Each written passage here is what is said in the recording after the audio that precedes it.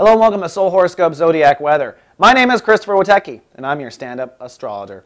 We're back to Monday, December 14, 2009. The sun's progressed to 22 degrees Sagittarius, and the moon today will be in two signs. Let's take a look at those planets. Well, there's a lot going on, folks. It's a drum roll waiting for tomorrow, which is Lightcast Day. First, the sun. Today it's all about breakdown, breakthrough. Uranus is ruling the day, but this is chapter 3 of Sun and Uranus, so I am expecting it not to be as harsh as it was at the beginning of the transit. So each of 12 horoscopes, you'll see that I'll be talking you through this breakdown and how I think a lot of it has to do with where the moon is. Let's zoom into the moon.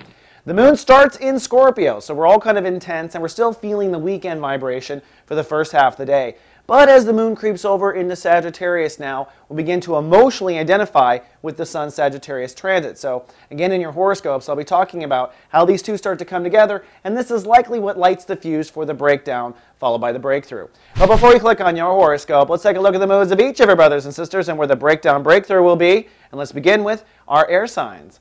Gemini, cloudy and hypersensitive today. It'll be a breakdown breakthrough in marriage or partnerships, and don't forget how you treat yourself does count. The Libran, sunny and productive. It'll be an epiphany about your attitude or thoughts. You might discover that you betray yourself when you think. And the Aquariuses are sunny and professional. Probably some good news from a friend or maybe some good press for you. Don't forget this is your whole reputation and where you stand. Now on to those fire signs. Aries, cloudy with a chance of vulnerability today, but you will have a spiritual or educational breakthrough. This could also manifest, by the way, in information about a trip or education. The Leos, cloudy, nesting, and resting. Your breakthrough is with your inner child, so that's a romance, that's a creative project, and that's what your personal dreams are. And the Sagittarius are cloudy with a chance of anger today. That's because your breakdown is around your ego, how you respond or don't respond for yourself. Now on to those earth signs. Taurus, sunny and feeling sentimental. Your breakthrough is around trust and intimacy and where your boundaries are or aren't, or maybe you're not supporting them is the other clue right there.